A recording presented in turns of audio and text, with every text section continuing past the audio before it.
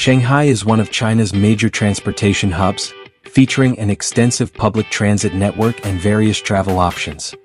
By the end of 2023, the city had 20 operational metro and maglev lines, spanning a total of 831 kilometers, with 508 stations, making it a global leader in network scale.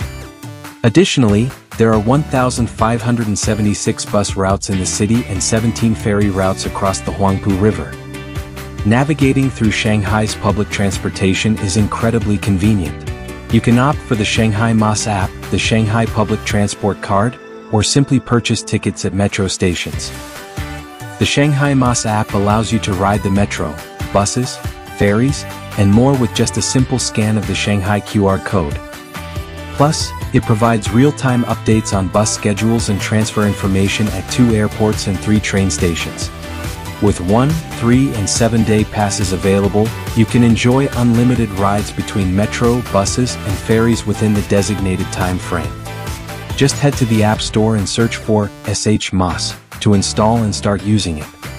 If you prefer physical cards, the Shanghai Pass is your go-to option.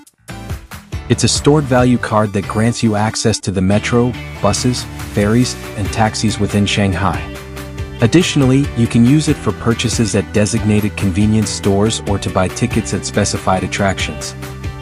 For those primarily using the metro, purchasing tickets directly at metro stations is very convenient. Besides single journey tickets based on your destination, you can also opt for 1-day and 3-day passes for unlimited metro rides. Furthermore, there's the option of the maglev and metro pass. For any further inquiries regarding the installation of the Shanghai MaaS app, tickets purchases, or general usage information, feel free to reach out to International Services Shanghai. Wishing you smooth travels and a pleasant stay in Shanghai.